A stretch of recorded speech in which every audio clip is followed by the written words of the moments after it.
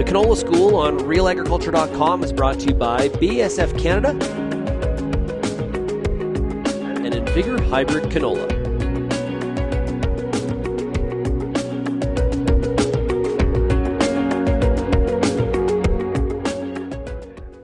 Amber Bell here with Real Agriculture. For this episode of Canola School, we're going to be talking with Clint Jurke of BASF about yield targets, how to set them, how to measure them, and why they're important.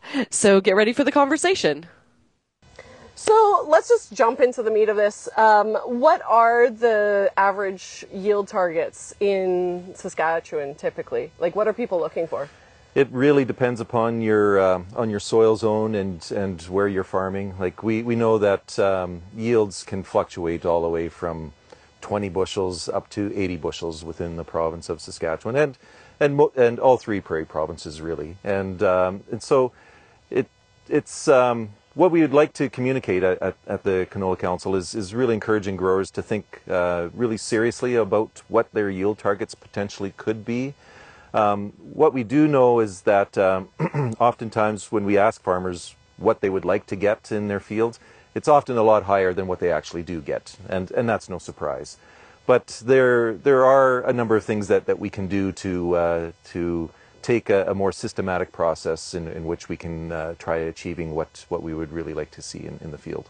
And so looking at what producers are kind of looking for right now, how does that trend historically? What have they looked for in the past comparatively?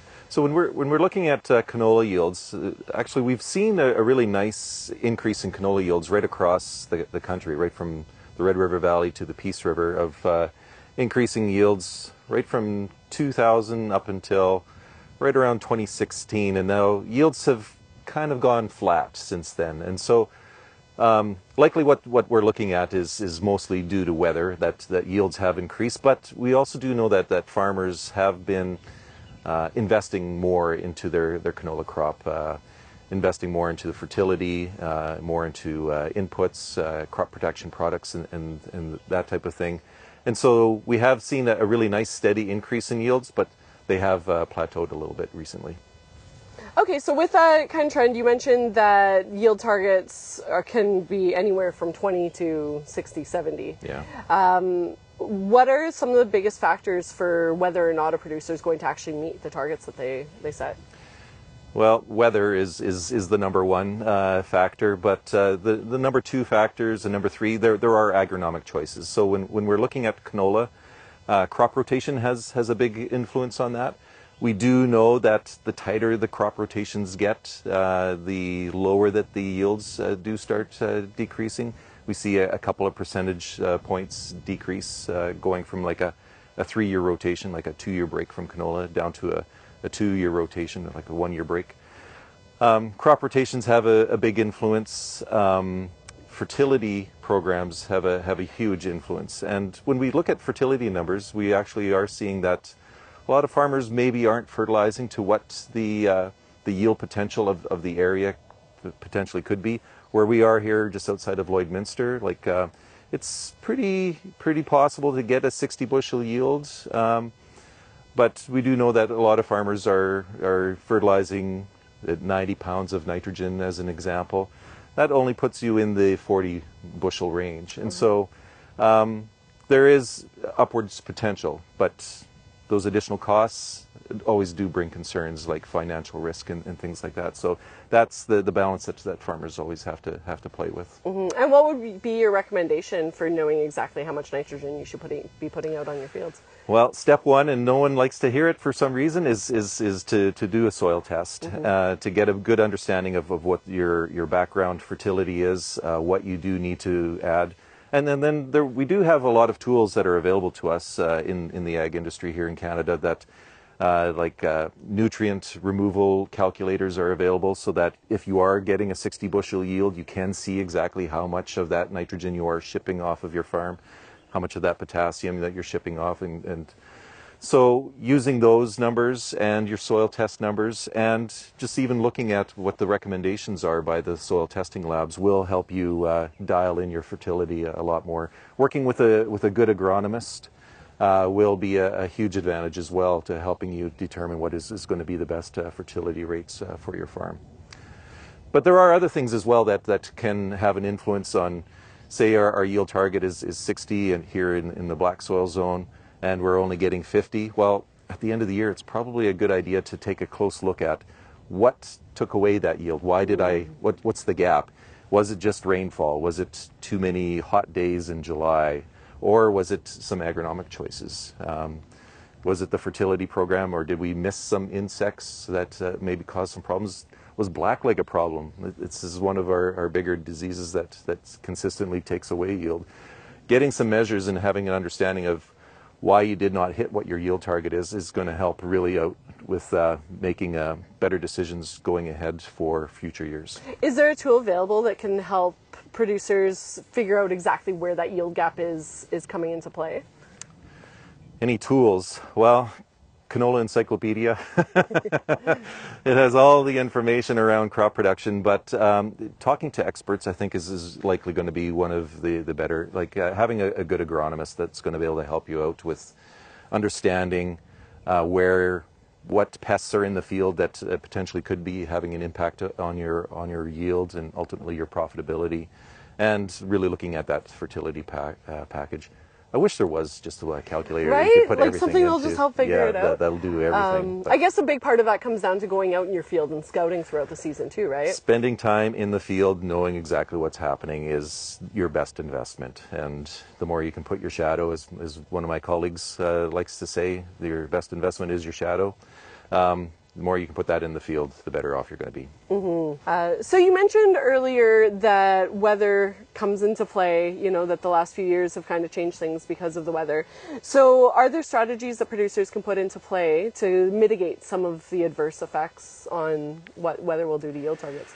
Yeah, so that's a $1 million question, isn't it? Like, what can we do to weatherproof your crop? Mm-hmm. And I'm going to reference a research study that was done a number of years ago by Ag Canada, where they looked at the value of all of the inputs that you can invest in your crop. Herbicides, fungicides, fertility, seeding rates. They looked at the whole gamut and tried to determine which one of these components, which one of these inputs provides the most value. And the conclusion was that you need to have all of the values to really maximize your profitability. And so oftentimes, like, we'll have growers we know that we're coming into some adverse conditions. What can I dial back? Should I dial back a little bit on my nitrogen, maybe on my plant population? What came out of this study, and it was a big study, it was multi-year, multi-location, and it showed that when you start cutting back on your inputs, you're cutting back on your profit. So sure, you're cutting your costs, but you're actually taking more money out of your pocket in the end as soon as you start dialing back. So what we learned out of that is that you need to fully invest in your canola crop to really maximize your profitability, even in the adverse years. Like, the yield gap actually got larger for whenever there was stressful conditions, that the profitability actually went up if you had the full package of inputs in stressed years. So how do we weatherproof our crops? It's just following the best management practices. Unfortunately, there isn't any real magic bullet that we can use that's going to fix all of our problems. If we have diseases or insects or anything like that, it's just following all of the best management recommendations, and that is what's going to buffer the weather and the extremes that we see in a growing season. Right, and how much does things like direct seeding or rotation, much does that come into play when it comes to managing some of the adverse weather conditions? Well, yeah, so direct seeding, minimum till, zero till, these are long known to be like one of the best things that we can be doing. That's a great way of managing your risk for moisture loss and ensuring that there is moisture, particularly in dry times. So that that is definitely one of the best management practices. So yeah, having a diverse crop rotation is as well provides a lot of yield increase. It's good for all crops, like having a 2 or 3 year break in between each crop. It manages diseases. It adds more diversity to in terms of what's happening in the soil. And so yeah, all of these things are part of the best management practices. So if we can follow these, then we're going to have a much more profitable crop. Okay, so that is a lot of information to take in. It's been really good. Do you have any words of encouragement for producers going into this growing season? Well, yeah, so we talked a bit about scouting, so spending as much time as you can in the field to get a good understanding of how your crop is advancing. And so we talk all about this in terms of canola, but really any crop, and the better that you know that. And I know that a lot of growers have a lot of land in which to try covering. If you don't have the time to spend time in the field, like, see if you can get some help with it, because really knowing what's happening is going to only help you out with becoming more profitable in the long term. That's great. Well, thank you very much for joining us. And that was Clint Jurke on Real Agriculture.